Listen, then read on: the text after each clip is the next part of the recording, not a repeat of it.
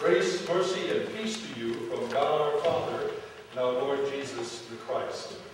It was 1953. We had just gone on a rather wonderful cruise from Germany to the United States, landed at Ellis Island after 11 days, and when we landed in Ellis Island, we finally took care of our suitcases and boxes, and we were ready to make our trip to South Dakota. Before we did that, we went to a little restaurant that was in Grand Central Station in New York City. And while we were in that restaurant, 5 of us sitting around a table, something happened that is not unusual to you and me at this point in my life. But at that time it was very unusual because the waitress brought each one of us a glass of water and silverware. And we thought to ourselves, why would the waitress bring us a glass of water? Well, in Germany, you just don't order water. Even to this day, if you want to drink water, it's very difficult to get just plain water. Germans like to drink this Sprudelwasser, which is sort of bubbling kind of water. And we were over, maybe the Germans need more bubbling water. I don't know. But in any case, we were there, and they brought us the water. We were trying to figure out why they would do that. When in Germany, you would have to pay for it. Here they just were bringing it to us. And then one of us, I don't remember who it was, came up with a bright idea. He said, you know, sometimes in Germany, you can order a glass of water. And you can also order some concentrated fruit juices. And you can mix the water and the concentrated fruit juices in the water. And wow, right there on the table, there was a yellow bottle, and there was a red bottle, and obviously, the Americans, with their generosity, had provided for us free of charge lemon juice and ketchup. But we thought it was cherry juice. But we found out different. We were strangers in a strange land. It was just sort of an illustration. Just one example of the many ways in which we had to adapt ourselves to life in the United States without really knowing often not knowing what we were doing. When you're a stranger in a strange land, you have strange experiences. But I want us to, for a moment, not just focus on the strange experiences that you and I might have, but I want us to focus on what is written in Scripture. For example, in the first book of Peter, the 2nd chapter, the 11th verse, what does it say? You and I are aliens and strangers. We are foreigners in a strange land. Or in Philippians, we find written that our citizenship is not here on earth, but our citizenship is in heaven. And you can go through Scripture again and again, whether the Old Testament or the New Testament, and there's one theme that comes and reoccurs, and that theme is that we, as followers of God, as Christian believers, we are strangers in a strange land. And when you're a stranger in a strange land, you have strange experiences, as I mentioned before, and other people will also see you as if you were somehow strange. And there's a tremendous pressure not to be different than the other people. But the text for today helps us understand something that I think you and I can so easily forget or can so easily skip over. We have so acclimated ourselves to the culture that we live in that we often don't see any difference between ourselves and other people, between ourselves as followers of Christ and those who are not following Christ. And yet there is such a difference, and it's important for us to get a handle on it. Let me read to you not just from the portion of the gospel that was selected for this day, but let me read to you some of the verses that follow. And pay attention, if I might ask you to do that, to the prepositions that are being used, because I think it will help us. In the 9th verse of the 17th chapter, according to St. John, I pray for them. I am not praying for the world. He may love the world, but he's not praying for the world. He's not praying for those perspectives, for those persons who are opposed to what God is doing through Jesus Christ. That's the world. That's at least the way John is using the word world here. But for those you have given me, for they are yours. All I have is yours, and all you have is mine, and glory has come to me through them. I will remain in the world no longer, but they are still, they, the disciples, and later on he includes us, they are still in the world, and I'm coming to you, Holy Father. Protect them by the power of your name, the name you gave me, so that they may be one as we are one. And then he goes on, I have given them your word, and the world has hated them, for they are not of the world, any more than I am of the world. My prayer is not that you take them out of the world, but that you protect them from the evil one. Are you getting tired of hearing all of this? In the world, out of the world, of the world? But I think in a few moments, I hope it will make some sense.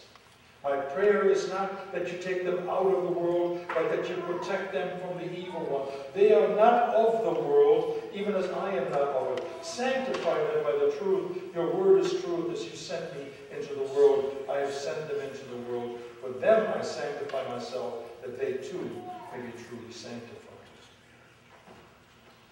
So what is John saying?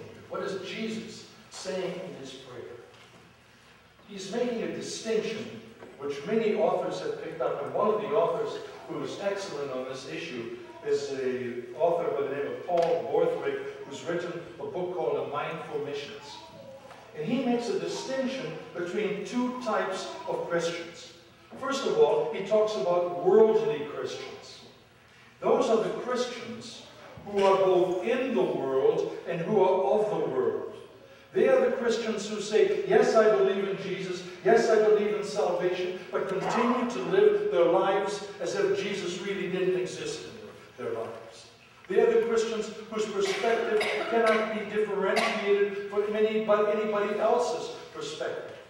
So worldly Christians are Christians who are both in the world and of the world, whereas world Christians, according to Borthwick, world Christians are in the world, but they are not of the world.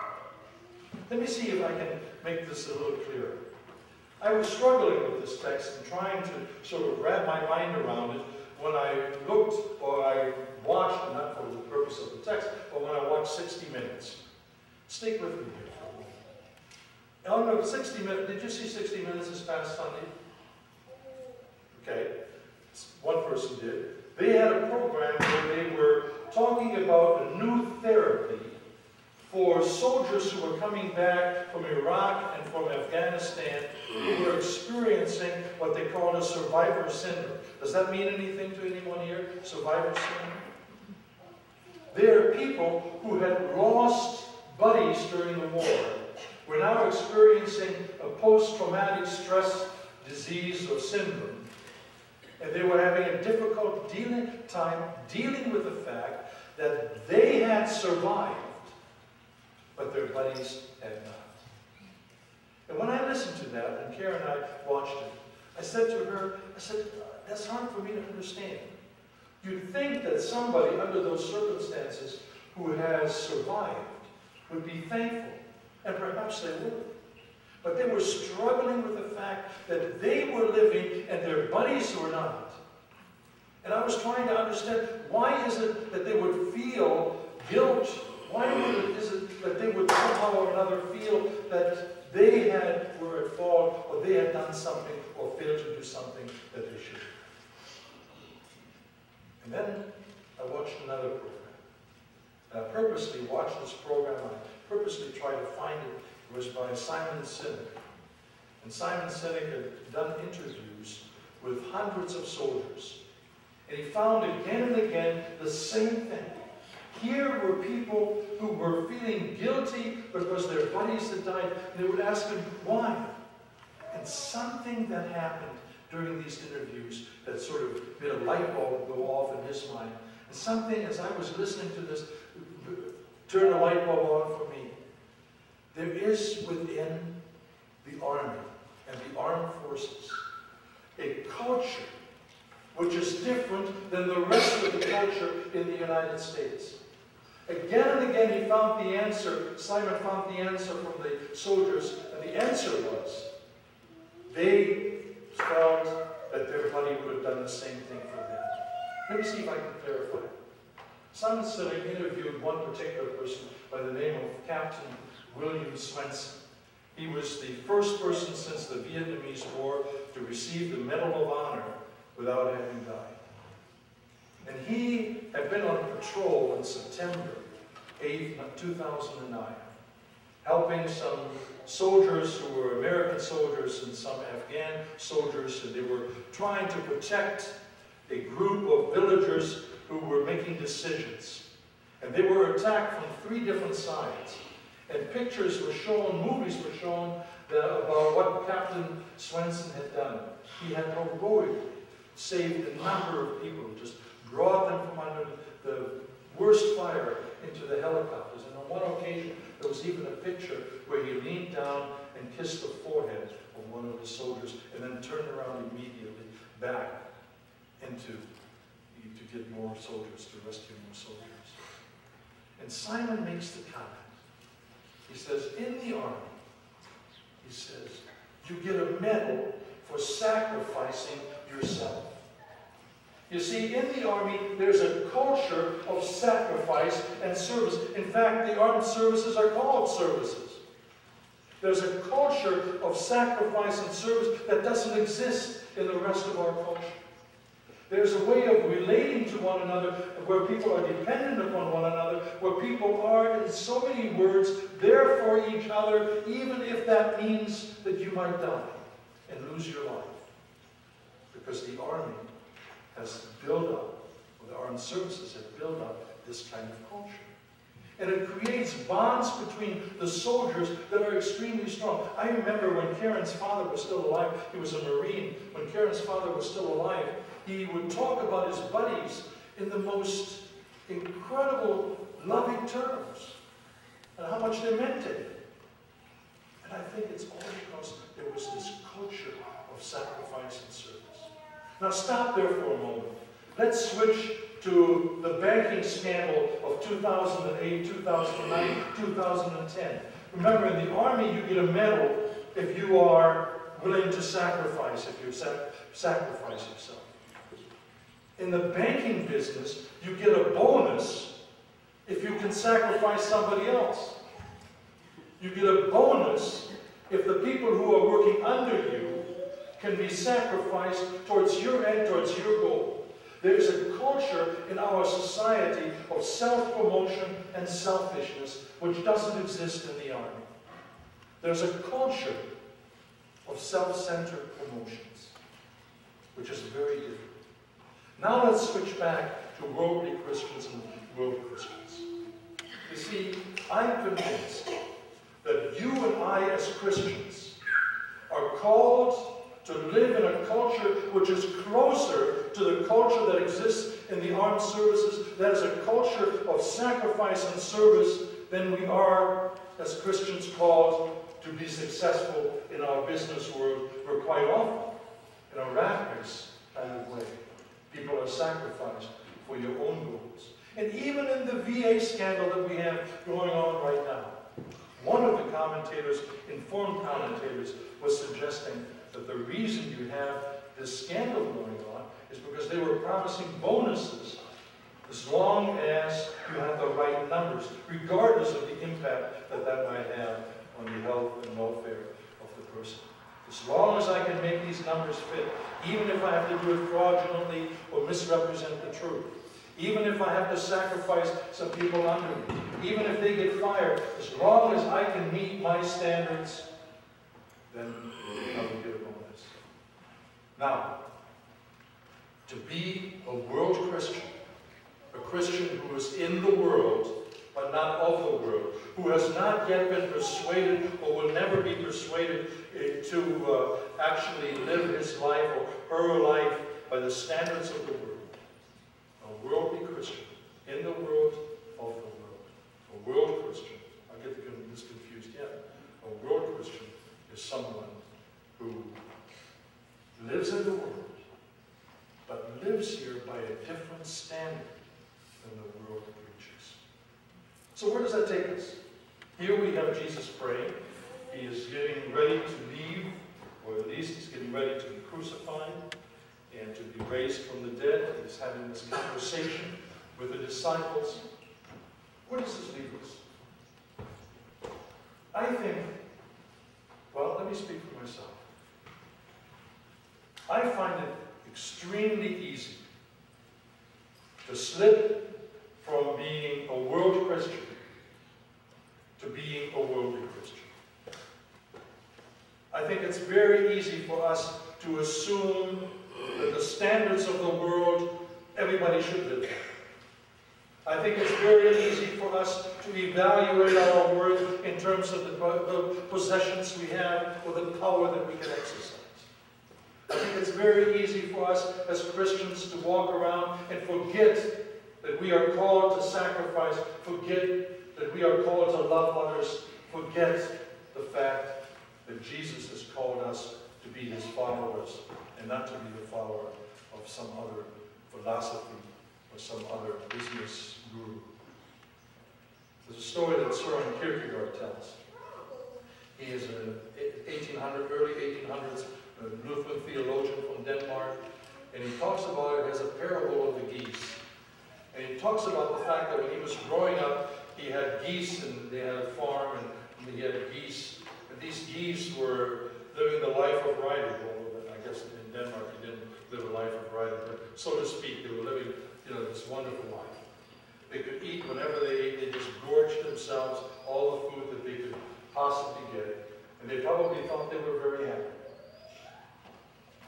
without ever remembering that they were destined for somebody's table. They were domesticated geese. And every year, when the geese would fly over the barnyard on their way south, you could see, he said, some of the geese would try to run and fly with the whatever group of geese are called. What are a group of geese called? Pardon? A gaggle? Okay, I thought I had problems with the word, the world, and the world in, and the world out. Okay, a gaggle. This gaggle of geese would be flying around, and you could see the other geese trying to catch up, but they couldn't make it. Because they were domestic. They were living by a different standard. He said, and then one year, he said he saw a wild goose who landed in the barnyard. He said, and I imagined that the wild goose had it as its goal to help the other geese to know what it was like to live a wild life. What did the goose do? He started eating with the other geese, getting fatter and fatter. And when it came time to fly south with the other geese, he couldn't eat. You see, it's very easy for us as wild Christians to become domesticated Christians. It's very easy for us to live a life of a worldly Christian, even if we've been committed as a world Christian. So what do we do about this? What's the solution? Do we just sort of pass legislation? Do we enforce attendance in a different way when it comes to church attendance? Do we require people to work in a specific way? What's the solution? Well, I think the first solution is to recognize, or the first step of the solution, is to recognize that we can so easily be caught up in the worldly standards of what it means to be alive, and forget about what Jesus is telling us when he asks us to come and follow him, when he calls us to himself, and when he calls us to follow him. So that's the first step, is to recognize the problem. The second step, I think, is to make a decision that we will again and again, only with God's help, that we will again and again follow Jesus to be in the world, but not of the world. And the third step is for us to once again, as a congregation, do what I think this congregation has so frequently done, has so often done, and that is help one another. You remember Paul Riedel? I had the opportunity when he was sick to get to know the family, and one of the members that I got to know was Dave, and one of his sisters, I can't remember which one it was, but anyway, we were talking, and he was just sort of recollecting and thinking back about all the times in which people in this congregation helped each other when there was a need. He said it would be nothing for his father to say, hey, so-and-so down the road needs something. Let's get together and help that person. The congregation, the parents, modeled for each other what it means to be a servant. And I think we once again, and it's happening, I know it happens much more. I look out on the faces of the congregation, and I know it happens many, many times that I'm not aware of, and I'm aware of many of the times when people are helping each other. But I think consciously, we need to resolve that we will model for each other and for our children what it means to be a servant. How recently when members in this congregation, father and children, sons, helped somebody with some wood and some sticks and bowl, whatever those things are. What? Brush? Brush. Thank you. So, we need to consciously model that for one another. And finally, you and I need to pray to our Father just as Jesus prayed. I once read a story about Native Americans. And the Native Americans decided that they would usher in their young boys into adulthood, usher them into adulthood in a particular way. And what they would do is train them year after year after year until they were 12 years old. And all sorts of skills, in tracking, and fishing, and hunting, and using a bow and arrow, whatever the means of defending yourself were available. And once a person had passed all of those tests, at the age of 12, on his birthday, in the dead of night, when it was extremely dark, the 12-year-old would be taken to the center of the forest, where it was dark and nobody could see. It would be left there. They would take him there blindfolded, and then would take the blindfold off, and then the adults would disappear. Can you imagine being 12 years old, in the middle of the dense, deep forest, where you can't even see the hand in front of your eyes, when you hear a twig breaking, or you hear a roar of some animal? Can you imagine how scary that might be? Maybe you don't, but I wouldn't want to do it now. And so here they would be, scared to death. And in the morning, as the light would begin to creep into the day, they would begin to look out and see just next to them, just about 5 or 6 feet from them, a figure with a bow and arrow. It was the father of the would-be man. You see, regardless of how old you and I are, we need fathers to protect us. And that's why Jesus is praying to the Father.